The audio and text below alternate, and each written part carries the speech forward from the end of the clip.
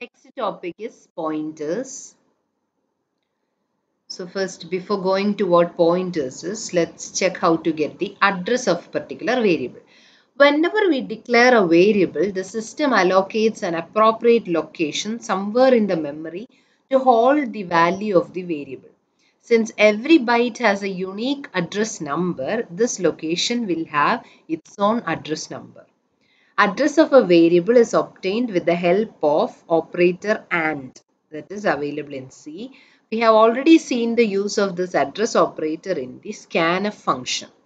The operator AND immediately preceding a variable returns the address of the variable associated with it. So for example, we are quite familiar with declaring variables, say int a. If we write like this, if we just mention a, that means the particular value will be saved. But if we write and a, that means it shows the address of a. So this and symbol is called address operator. And symbol is called address operator. And if we write and just before the variable, that means it returns the address of the variable. So first in this slide, we learn how to get the address of a particular variable. Okay. And this is a more clear example. So there are different address locations. And here, first let's check this statement. Int quantity equals 179. Okay. So we need an integer variable and the variable name is quantity, data type is int, and we initialize it with 179. So this is the value. Okay. And the address location is say 5000. So here if this is 5000, then let this be 5000. Okay, then this is the address location and this is accessed as and quantity. Okay, but we are more interested in the value which is saved in this variable. That will be 179. So it will be saved here. So whenever I say quantity, only 179 will be accessed. Only if I write and quantity, the address of the variable quantity will come into picture and that value will be 5000. So these two are different things. When we declare a variable like this, 5000 represents the address or the location and 179 is the value. So till now we were discussing variable values only, and for scanf only we wrote it like when we enter two values, and in scanf you give and a and b. That shows that we are where the value is to be saved, that is given. So address of a, address of b, like that.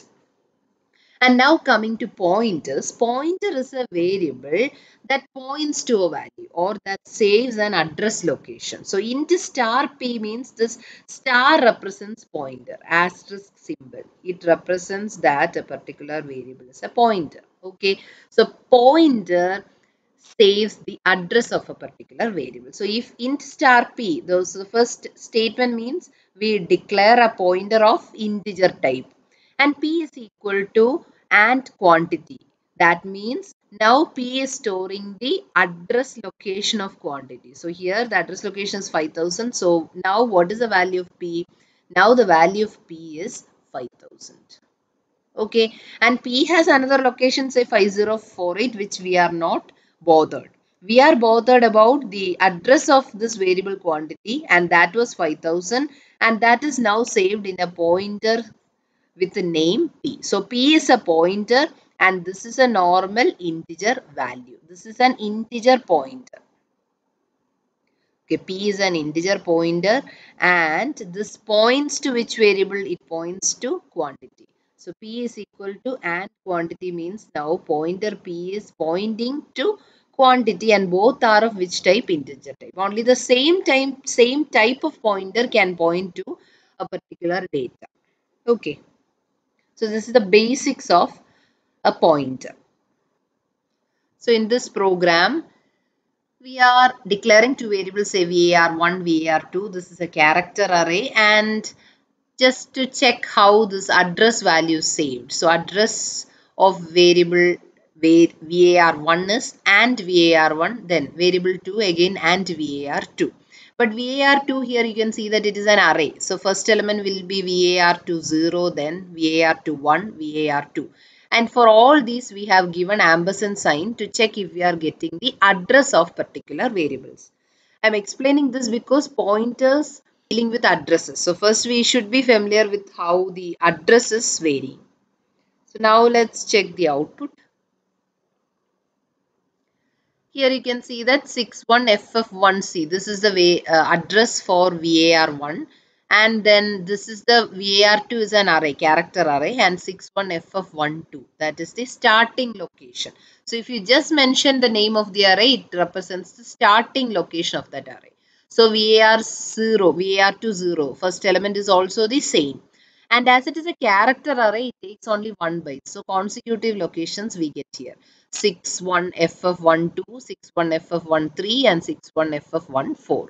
If it is integer, if it is 10, it is you know that some take 2 bytes and some others take 4 bytes. So here in this processor, it takes 4 bytes. If that be the case, then next second element will be saved after 4 bytes. Okay, it will be like 13, 14, 15 and 16. 16 will be the next location.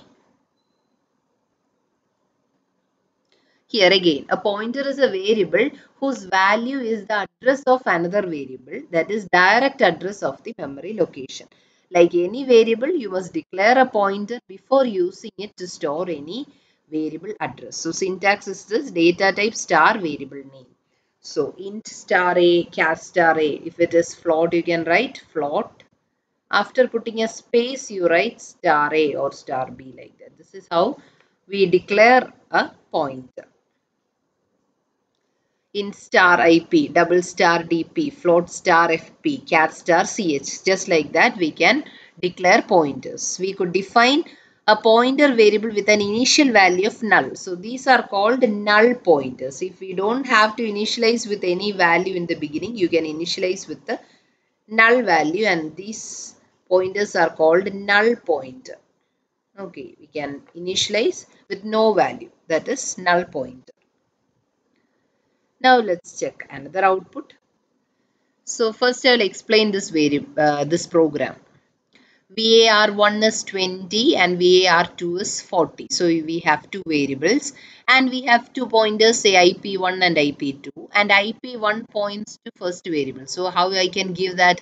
IP1 is equal to and VAR1, IP2 is equal to and VAR2. So here what we are doing, now IP1 is an integer pointer and it points to VAR1 and IP2 points to VAR2.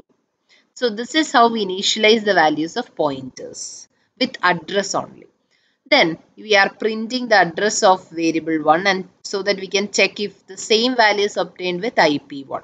Okay, and IP1 and IP2 values are printed. So naturally what will be the output? This will be printing the address locations of VAR1 and VAR2.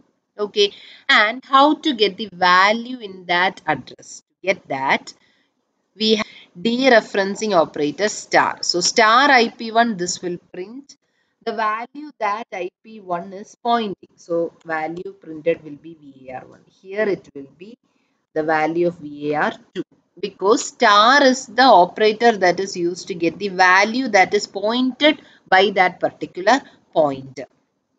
Okay, then I have declared a variable sum to get the sum of these two values. So VAR1 plus VAR2. Instead, using pointers, we can write star IP1 plus star IP2.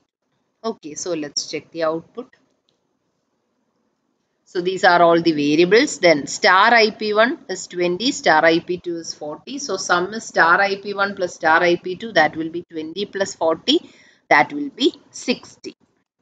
And instead, if I give like this, if I directly give IP1 plus IP2, this is error because it will be adding the two address locations.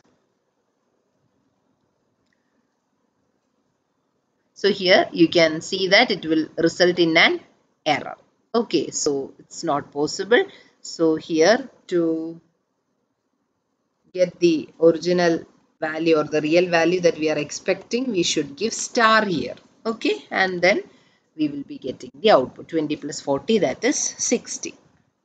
So this is a simple example. Int quantity star p. So here p is a pointer, whereas quantity and n are normal integer variables, whereas p is an integer pointer. Okay, and quantity is a variable. The value saved is 179. And P equals and quantity means P is a pointer which contains the address of the variable quantity. Again, N equals star P. That means here star P represents the value that it is pointing to. So star P means 179 itself. So N equals star P means now N value is also 179. So instead of writing N equals quantity, you write N equals star P. Both will be same. So star P returns the value of variable quantity stored in the address being pointed by pointer P. So I hope now you have an idea of what a pointer is. So pointer is a normal variable, but it is used to assign the address of a variable, and star is the symbol that we use for pointers, and all pointers are of all the different data types like int, float, char, etc. And asterisk operator, the star is the asterisk operator that is used to get the value that is pointed by the pointer, and it is also called dereferencing operator.